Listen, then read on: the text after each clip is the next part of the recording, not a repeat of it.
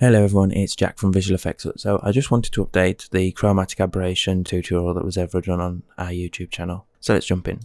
So I'm just going to import this one little shot because we've got intense light and this is a really shiny like mirror floor. So we'd get quite a bit of aberration around the edge. It's not fully cleaned up because it's an old render back in the day. So let's just quickly add Chromatic Aberration the new fast way. So just want to go to our effects,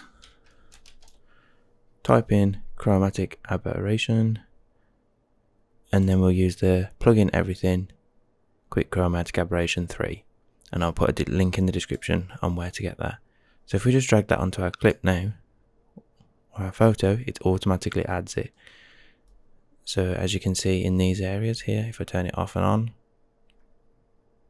on, off, on, off, and for majority of scenes that's okay, it's done.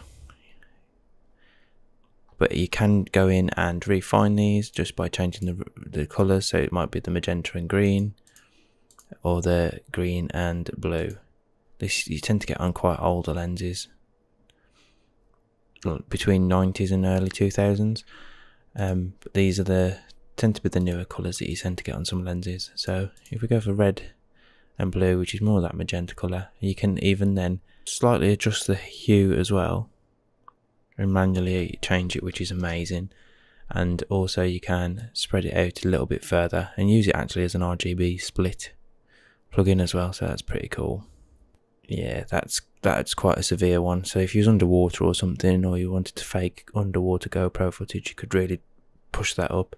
But majority of the time it'll be between 0.25 and 0.5 maybe, to get just this little subtle bit on any of the highlighted areas. So hopefully you found this useful, and I'll catch you on the next one.